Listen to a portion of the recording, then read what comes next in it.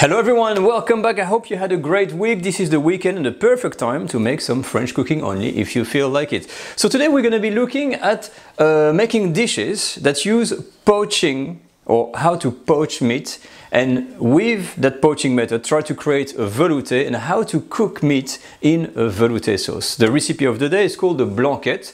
Usually it's made with veal meat, but today I'm going to be using pork because it's kind of the poor's man version. It's easier to find. I could not find any veal. So what is that recipe, that Blanquette de porc that I'm going to make? They're basically a pork fillet. We're going to slightly color it in the pan to try to keep that whiteness to it. And I'm going to cook them in a stock, create a veloute, then add some lovely mushrooms, some pancetta, some carrots, just some flavoring, and create that lovely white sauce that we're going to finish with cream, a bit of lemon and some capers. Absolutely delicious, but still easy to make. These are all the ingredients you're going to need in order to make that Blanquette de porc, derived from the name Blanquette de veau, which is basically pork fillet cooked in a veloute sauce. So the ingredients should be popping up on the screen right now, and while you're reading those, I can give you a brief overview of what we're going to be using. Mainly mushrooms, little onions, these are cloves, if you wonder what they are, these little things that I've pricked on, pancetta, garlic, butter, a bouquet garni, in which I've got a video on how to make it, some carrots, a bit of lemon, some capers, of course the pork fillet, dry white wine, a tablespoon of plain flour, and this is just some extra veal stock. You don't have to use this, it's optional, you can use water instead. So let's start this dish. I'm starting by putting all the butter that I had and a bit of oil, and I'm gonna start by throwing in my garlic and my pancetta. And guys, this is a bit of a one-pot dish again, but without any browning. So we're gonna try to keep the browning to a minimum. Alright, so our pancetta has got just that little tint over there, no color, and we're gonna start to add our meat. And these pieces of meat, you can see I've diced them really large because they're gonna be cooking for more than an hour. And I've seasoned them with salt and white pepper. After a few minutes, you check your meat, and you can see that's the kind of color you want. Just slightly colored, because remember, this is meant to be poached. So just to have a little layer of color, and then we're gonna add the liquid. And when I say liquid, I mean the wine and the stock. Now just before we do that, in order to make a roux, we're gonna add a good tablespoon, again, of flour over the meat. When that's done, you make sure the flour goes into the oil, into the juice to make your roux. When the meat is well coated, such as this, you're gonna let the flour cook just for 2 minutes. Alright, 2 minutes later, what we've created here is basically a white roux. We're now ready to add cold liquid. Remember, if you have a hot roux, it's always cold liquid. So sorry, I'm talking French. Ajoutez my wine. I'm adding my wine in here. And very important, my stock. Okay, you can use water instead of stock. Finally, we're gonna add the rest of the ingredients. Very simple. So all of the carrots, the little onions with the cloves, a stock cube in little pieces, and our homemade bouquet garni that you can put on the side. And everything is mixed well, so you plunge everything in the juice, like that, and when that's done, you're gonna cover this pot, like that, and leave it to cook for about 1.5 hours. 1.5 hours is done. Let's have a look.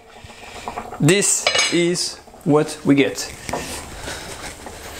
Everything has nicely reduced and slightly thickened as well, but most importantly, we can see that the meat, that's what I want to check, is cooked.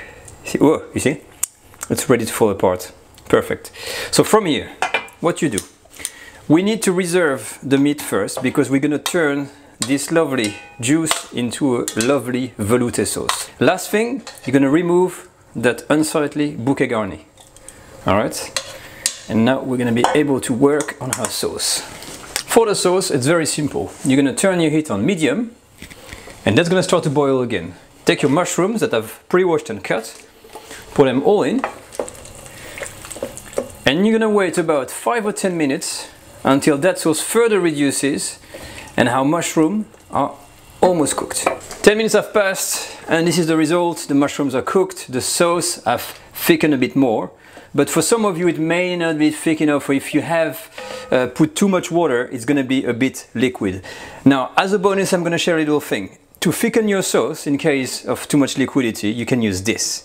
This is a mix of flour and butter mixed together, called a beurre manier. Equal amounts of flour and butter. So that's 10 grams of butter, 10 grams of flour. And I will demonstrate what it does. As you can see here, it's thick, but it's not too thick. If I take a little piece of that and put it in here, and bring that to the boil, you will see what happened. Medium heat,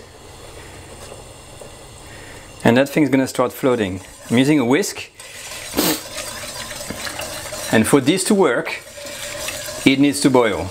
Okay, so this is the instant roux that you can use to thicken your sauce. You can also use corn flour. Look at this. A few minutes in after the boiling, and look at that. That becomes really thick, and most importantly, it is coating my spoon. Look at that.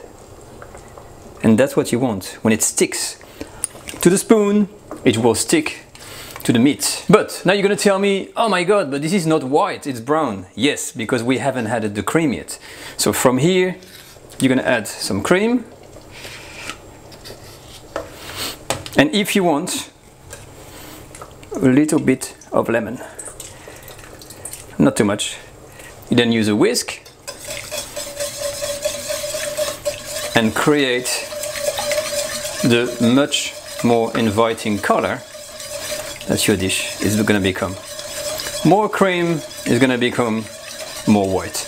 Beautiful! So look at this. I've put back my meat pieces. They're going to coat nicely with the sauce, and the last touch is to add some capers in.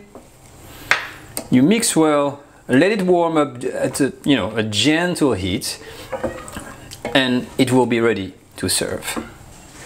And now, let's start that dish. So we'll try to gently put some pieces of meat. It's already falling apart, meaning it's absolutely cooked, which is really beautiful. Look at these pieces there. To give you a bit of an idea, and it will be perfect for my tasting. Oh yeah. And to finish off, of course, that beautiful veloute sauce that we've made to really coat all of the pieces of meat. You got the mushrooms, the carrots, and some cloves. Wow, that's nice. So, this is it, guys. Our blanquette de porc is ready. And now, I just want to... Oh, look at this. The meat is falling apart.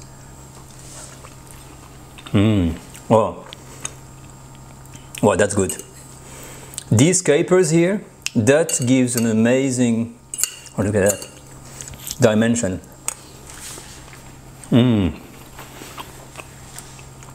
A bit of a zest in there, and the sweetness of the carrot with the cream.